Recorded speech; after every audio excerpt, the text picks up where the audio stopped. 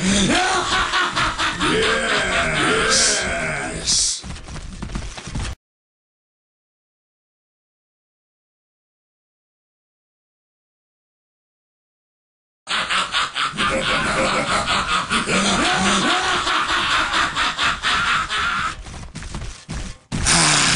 Cross reveals God very clearly now.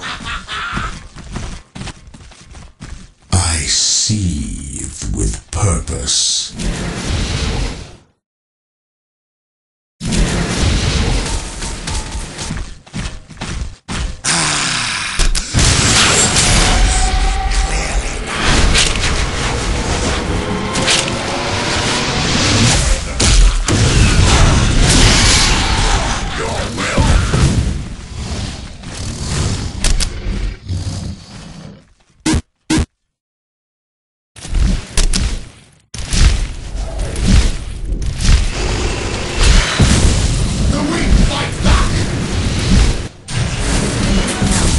Never surrender. Every sister to the last would rather die a holy martyr in a field of flame than lay down her arms.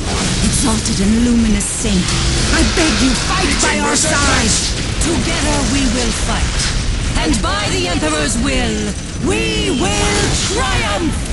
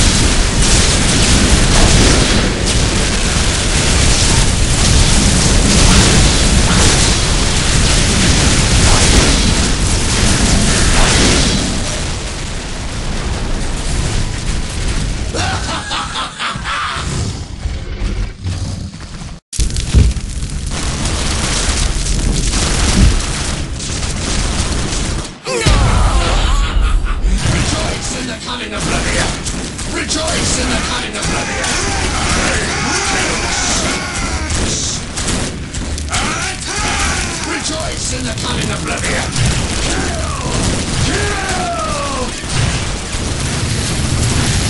Sisters, we must go as martyrs!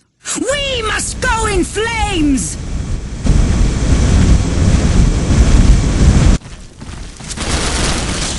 Rejoice in the coming oblivion! Rejoice in the coming oblivion! In flames!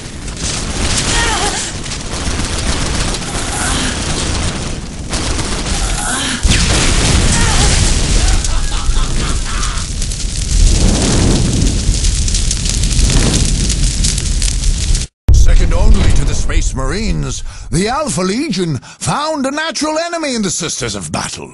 If anything, the Sisters Militant stood even closer to the false Emperor, whose destruction they were sworn to perpetrate. In the Order of the Sacred Rose, the soldiers of Chaos saw more than revolting pious zeal. They saw manifest evidence of the Emperor's powers through the Sisters of Battle's many acts of faith. Spurred by these considerations, and the active threat the Sisters of Battle posed, Lord Charon resolved on a direct attack. He would prove definitively the superiority of the Chaos Gods.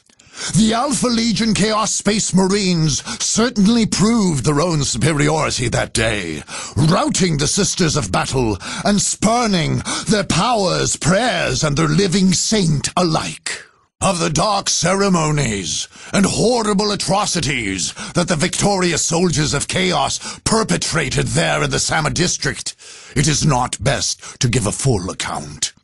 Under the orders of Lord Charon himself, however, several particularly horrible examples were blasted into space, in a path that would surely be intercepted by an Imperial battle fleet.